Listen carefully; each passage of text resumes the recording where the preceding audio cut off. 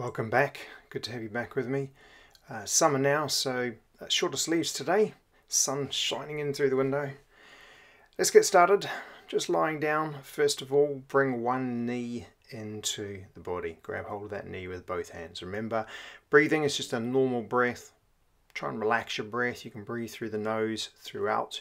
Never forcing the breath, and we're not trying to synchronize it with any particular movement. Okay, bring the other knee into the body now. Try and tuck the chin down a little bit. Stretch out into the heel of the other leg. You can close your eyes as often as possible. Tune into what you're feeling. So both knees together now, gently rocking, swaying from side to side.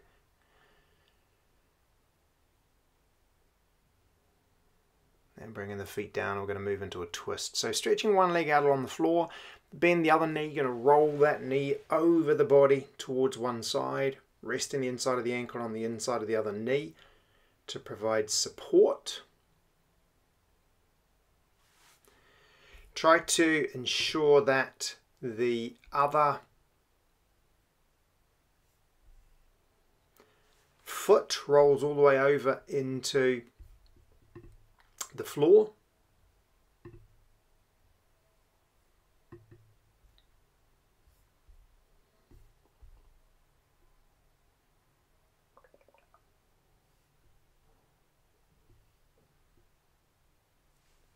Turn the chin towards the shoulder. Let's do the other side now. So just stretching out the first leg and rolling the other knee over now.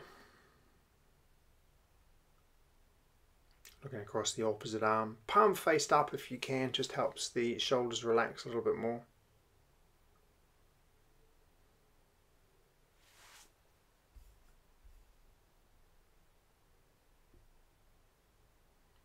Closing the eyes.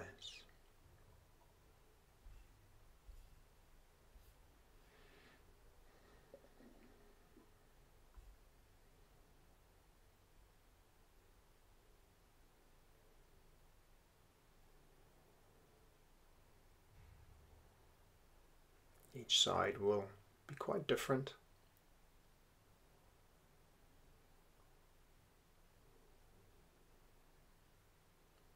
And then bringing that knee back up. We're going to roll over onto the front of the body now for what starts off as the cobra. Or should I say the sphinx rather, starts off on the elbows. So the first part of it is the sphinx, and if you feel like raising up a little higher into the cobra by taking the elbows off the floor, in a few moments you can do that. If you prefer to stay on the elbows, that's absolutely fine too.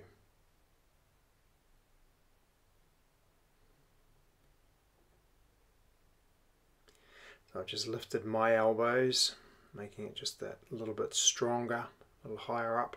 If you were to take the elbows off the ground and your hands were that far forwards that it doesn't make any difference whether the elbows are off the floor, then choose to stay on the elbows. It's only worth lifting the elbows if it does take you a little bit higher up than the original elbow height.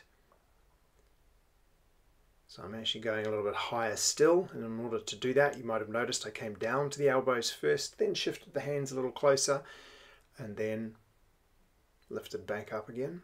You can raise the chin so you're looking more upwards as well, gives you a nice stretch on the front surface of the body and including on the neck. Beautiful squeeze to the lower back, possibly a mild stretch on the front of the body as well. The cobra back bends, very valuable postures to be doing. You'll notice I come down from time to time. The season of hay fever is also upon us, and I think I just came down because I felt I was about to sneeze. In fact, if you do feel like you're going to sneeze for whatever reason, it is always a wise idea, if you can, to come down from a posture, just so you're not creating pressure around the discs, particularly of the spine, when you sneeze. Okay, so we've moved slowly out of that cobra into a child's pose, with the arms stretching out in front and the knees wide here. I'm about to do a twist as well, so from the child's pose with the arms forwards, you take one arm under and out to the side. First one side and then the other. Really nice twist for the spine and lower back.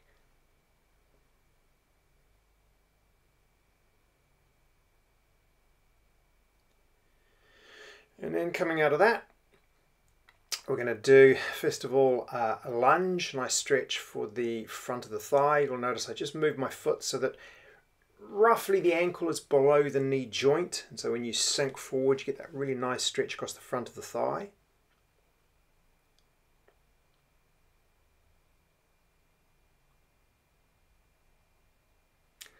Easing back into the hamstring, which is the back of the thigh now.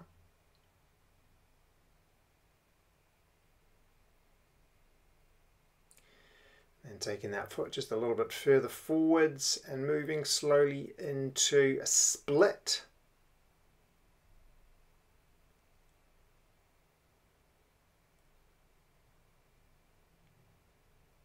So the way to come into a split is, first of all, take the front foot slightly further forwards and then shuffle with the back foot, slowly moving the feet further and further apart, forwards and backwards. Find a place where you can hold it comfortably without straining, without any pressure or discomfort in the knee.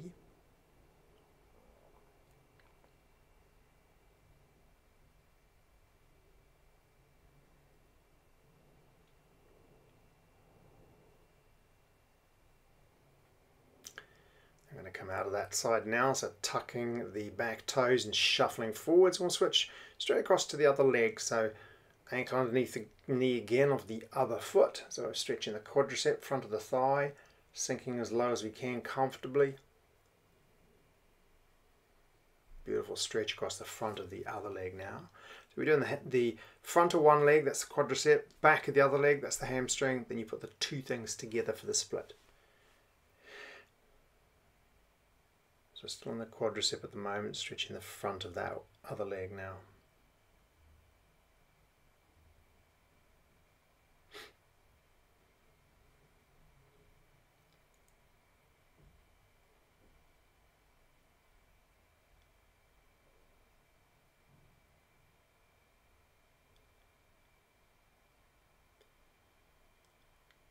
And then easing back into the hamstring.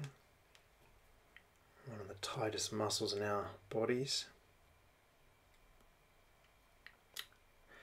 Pulling away from the heel to give you that stronger stretch. Notice that the front knee is bent. It doesn't have to be straight. Some of you may be able to straighten it. It doesn't matter. It can be bent. You'll still feel the hamstring. So taking this into the split on this side as well now. So you're going to shuffle that front foot a little bit further forwards. Use the back toes to slowly maneuver the back foot further and further backwards. You can see the difference on the two sides for me as well today. And just holding. Sinking. Allow the posture to excuse me, deepen as you hold it.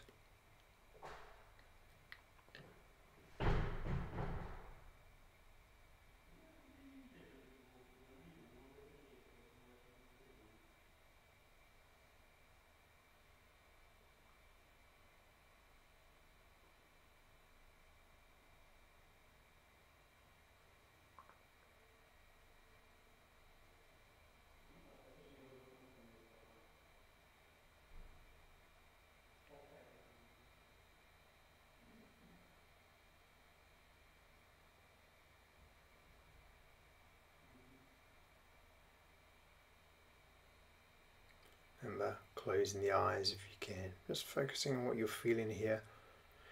Making sure it's pleasant, not unpleasant. Try and stay just a little back from maximum, a little away from what we call the edge. That point where it's starting to get a little bit too strong. So now tucking, shuffling, bringing that back knee further and further forwards. So now out of that split, I'm just going to do a quick stretch, easing backwards into what's sometimes referred to as a hero posture. A fairly casual version of that. I just felt like an extra stretch on the front of the thighs. And then we're going to do a complement to that sequence we've just done. A stronger stretch for the quadricep, having loosened these muscles up. So you'll notice I've got one hand on the floor next to the ankle. I've bent the back knee and I'm slowly reaching back for the ankle. Now if you can't reach the ankle, don't panic, don't worry. You can always just bend the knee, lift the foot off the ground and just squeeze that ankle in towards the back of the thigh. And if you'd rather, if that's not possible, just keep the back foot on the ground and go for the straightforward version of the quadricep stretch, which we've already done once, no harm in doing it again.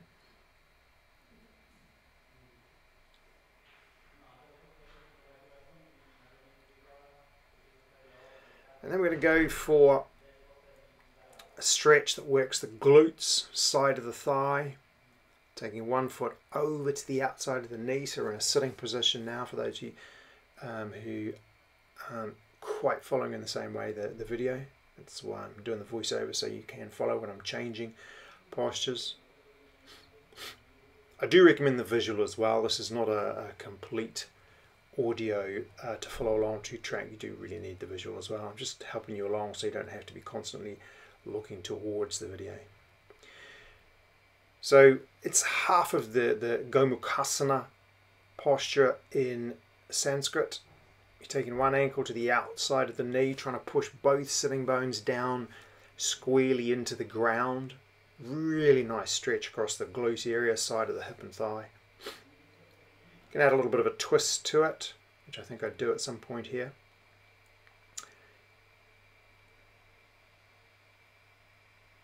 It's never about force. Think in terms of releasing muscles, joints,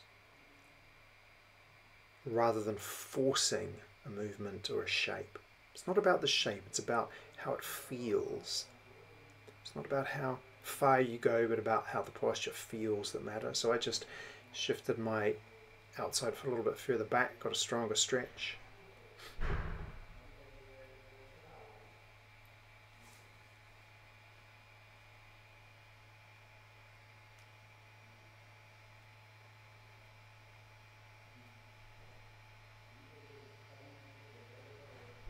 I'm going to switch and we're going to go to the other side now. So taking the other foot to the outside of the leg or thigh and slowly shifting that back a little bit further.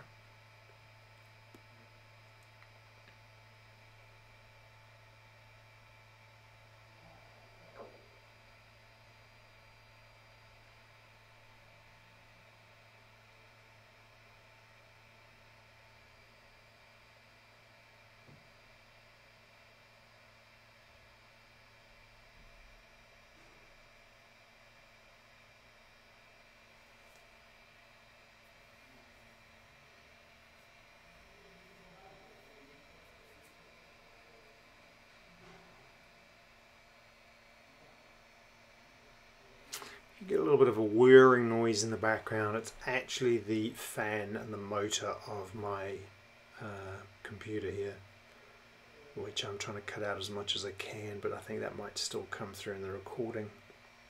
I don't think it should impact too much on your ability to hear what I'm saying though, so I hope you're okay with that.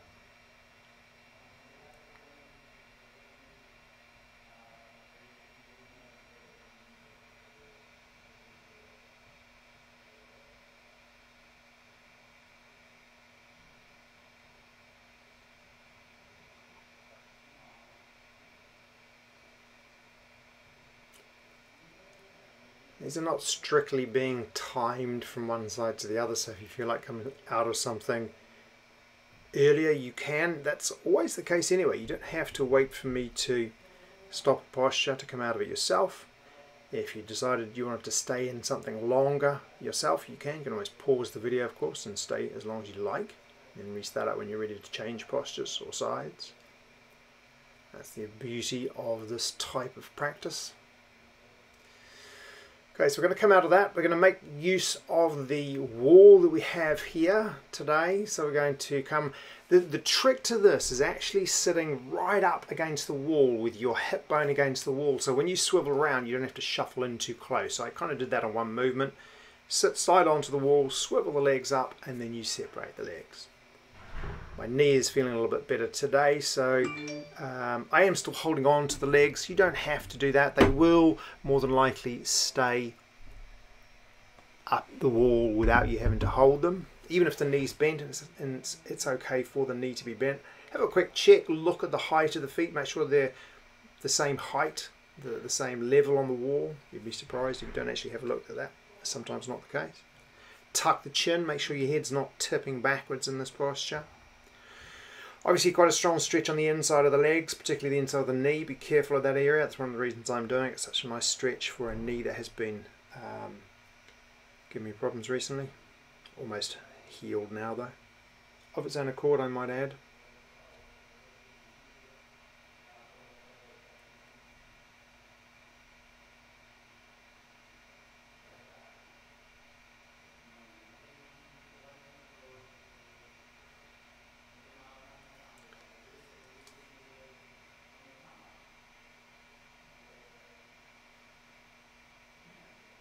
Okay, so we're sliding the feet and the legs together now. Just spending a little longer there with the feet together, legs stretched up the wall. Beautiful stretch for the back of the thighs and also the lower back. It's a really nice lower back stretch. Okay, so now coming into a really relaxed version of Janu Sirsasana, which is one leg stretching forwards, one leg out to the side with knee bent. Notice that the forward leg you can have bent, and whatever bend allows you to tip forwards easily. If you're a lot more flexible, you can have the leg as straight as you would like it to be. But often bending that joint allows you to tip forwards a little bit more easily.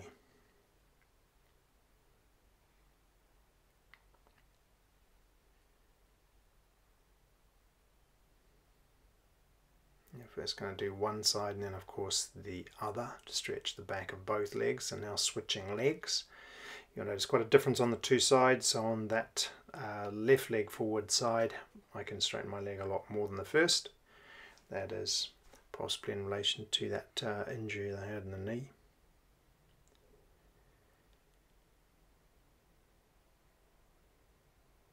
Taking your time. Now we're going to do both legs stretched out in front, both legs bent. If there's a difference on the two sides, which there often is, the bend in the leg will be determined by the tighter side. You want to try and get the knees fairly close together. Now I'm holding onto my feet, but you don't have to do that. Oftentimes postures like this will depend on anatomy and body proportions. Some people have long legs, short arms. Some people have long arms, short legs. Body length in relation to your limbs, it varies widely from person to person. Those things are not important. What's important is how it feels to you. Nice stretch for the lower back, nice stretch for the legs. Lower back stretch is quite a powerful stretch. Here's the thing, if you let the back curve, you'll feel more stretch in the lower back. If you flatten the back, you'll actually feel more stretch in the back of the thighs. The fact that the legs are bent allows me to curve my back and flatten it against the front of the legs. If you notice, my torso is up against the front of the thighs, and I'm going to slowly start to stretch the legs out as the posture deepens. I'm no longer holding my feet, you might notice. Head lifted somewhat, just so that you're not letting the head drop and curve the upper spine and put any strain into the neck. Breathing normally.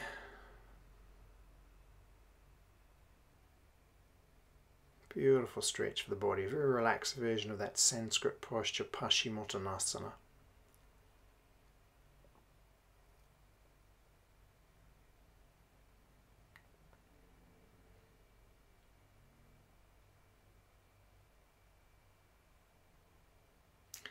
Whenever you are stretching deeply forward, you have to take your time coming out of postures like this. Sometimes you feel an after effect in the lower back, and there are approaches to that just to ensure everything feels okay.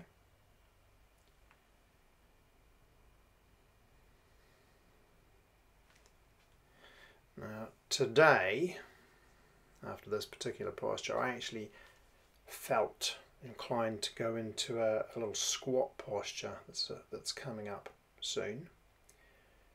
You don't have to do that, and I do it very briefly. I'm about to finish this posture off, however, by reaching a little further forwards and holding the feet and then arching the spine, so it really goes nice and deeply into the lower back, not in a forceful way, Just a nice deep stretch to the lower back, so I really make the most of this one. You'll notice if you look closely, my torso is possibly pushing a little bit away from the thighs as I round the back a little bit more, which gives me a stronger lower back stretch. Feels really nice. And the whole thing has loosened up, so I've got a deeper reach now.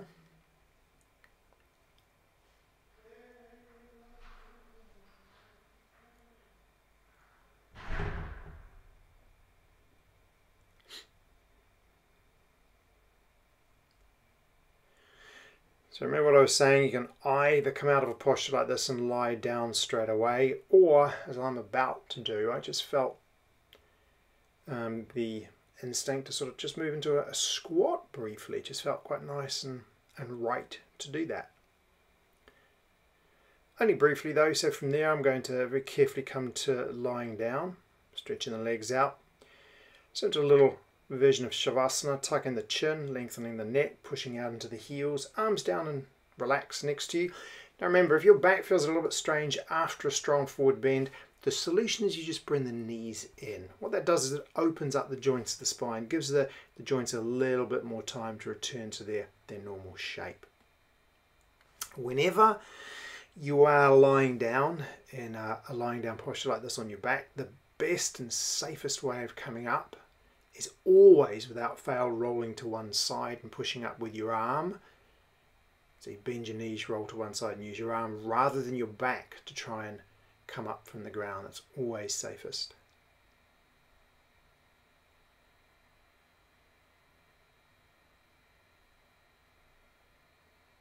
Use your arm muscles, not your back muscles. So just bending the knees, tipping to one side. That actually completes our practice today. So thank you for joining me. I hope you enjoyed that. I'll see you again soon.